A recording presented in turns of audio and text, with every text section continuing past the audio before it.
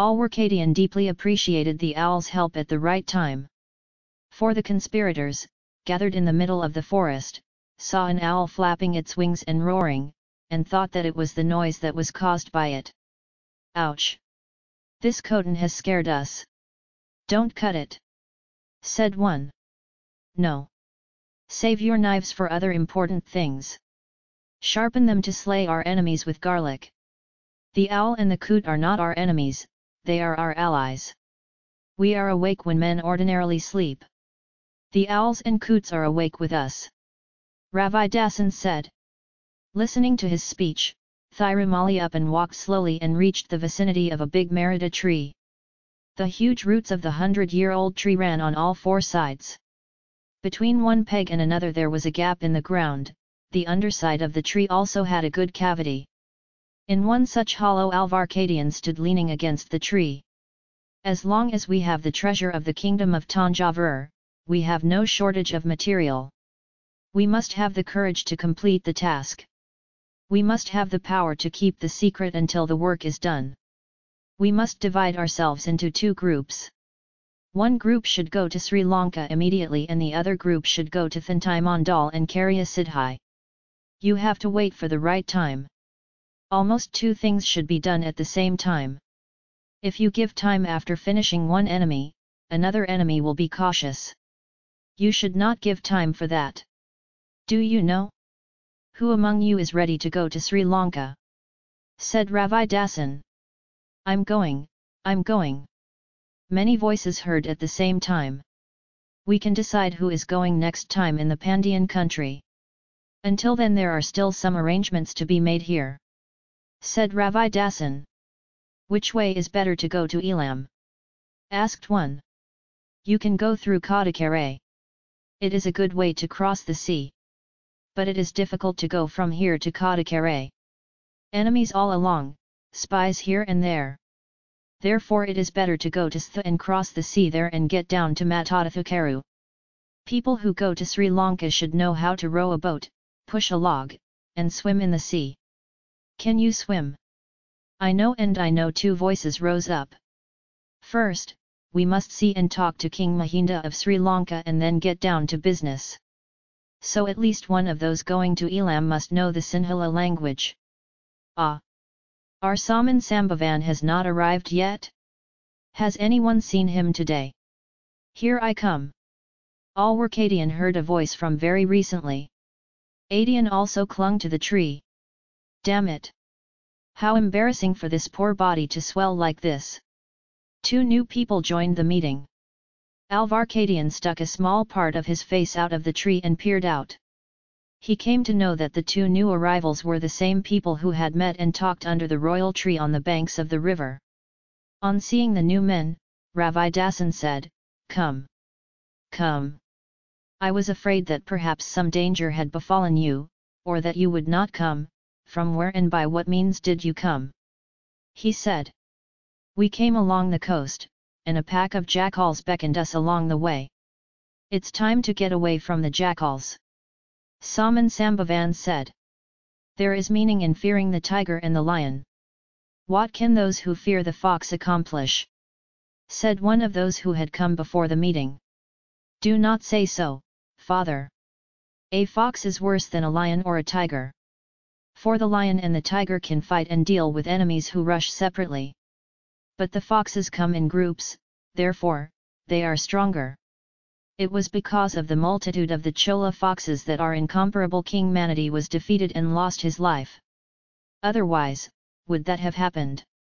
Let's destroy that foxhole. Let's destroy it with garlic." Saman Sambhavan shouted with enthusiasm. "Here's the equipment," said Ravidasan pointing to the pile of gold coins. Saman Sambhavan took some coins in his hand and looked at them and said, "Ah! Tiger on one side. Palm on the other." He said that. "Chola's gold, Palyavataray's seal. I have done as I said. What is your message?" "R.I. Tumpankari must have brought some news," said Ravidasan.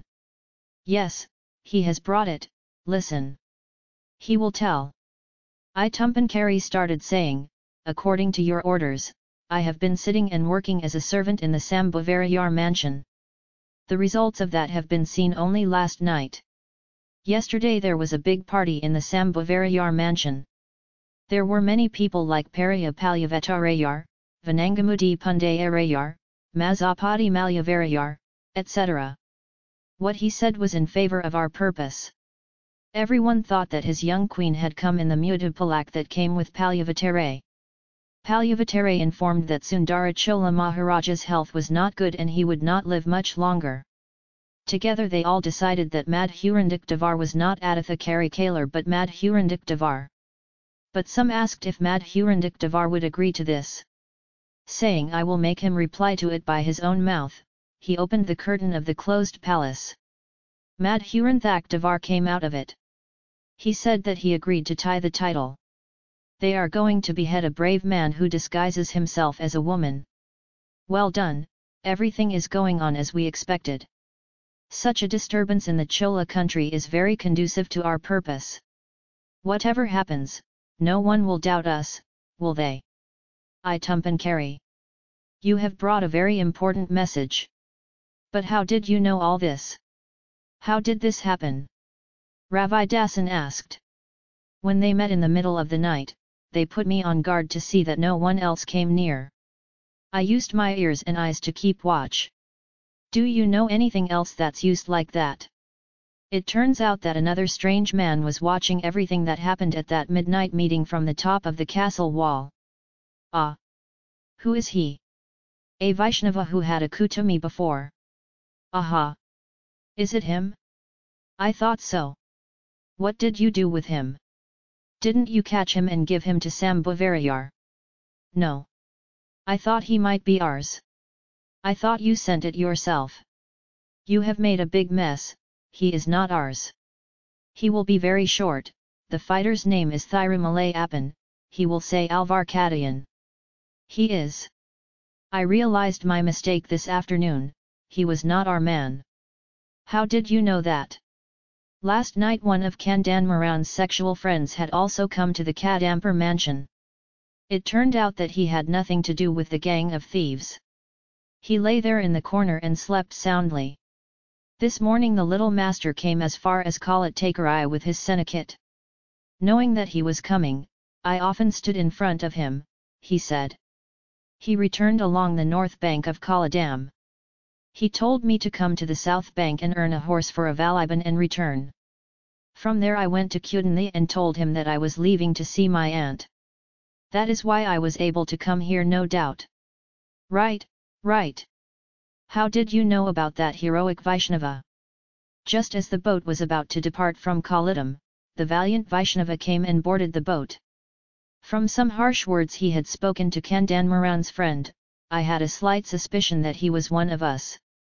And he seemed to be waiting for me on the south bank of Kalitham. I made our intimate signal. But he did not understand. On that basis I decided that he is not ours. Or push into the flood and make the crocodile a hungry prey. Or make some excuse and take him to the top of the rock and from there grab him and kill him. If you see a scorpion, a cockroach, a snake, etc., kill them like you would mercilessly kill them. It is even more special if you sacrifice to Goddess Durga or Kanakiya man. As long as he's alive, he'll be a hindrance to our cause anyway.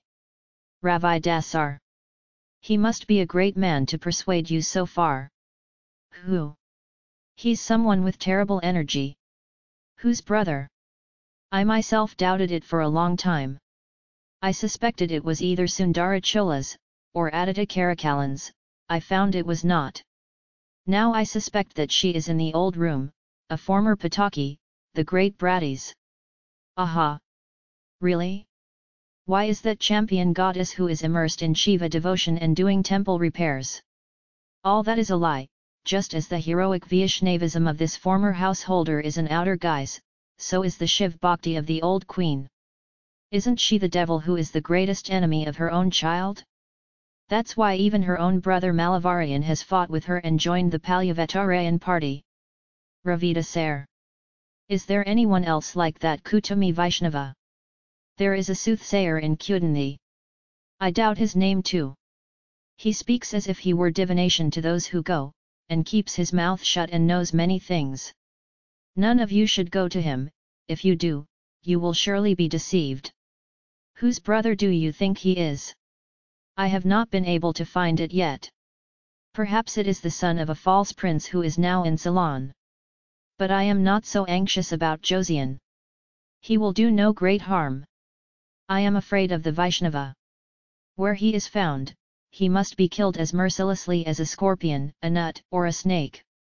All were Katayan, who was listening to all this from the cover of the Merida tree, shuddered, the whole body was sweating.